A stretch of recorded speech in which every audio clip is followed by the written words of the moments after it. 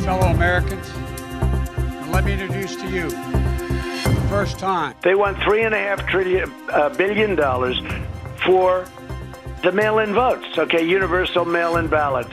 $3.5 trillion. They want $25 billion for the post office. Now, they need that money in order to have the post office work so it can take all of these millions and millions of ballots. Now, in the meantime, they aren't getting there. By the way, those are just two items. But if they don't get those two items, that means you can't have universal mail-in voting.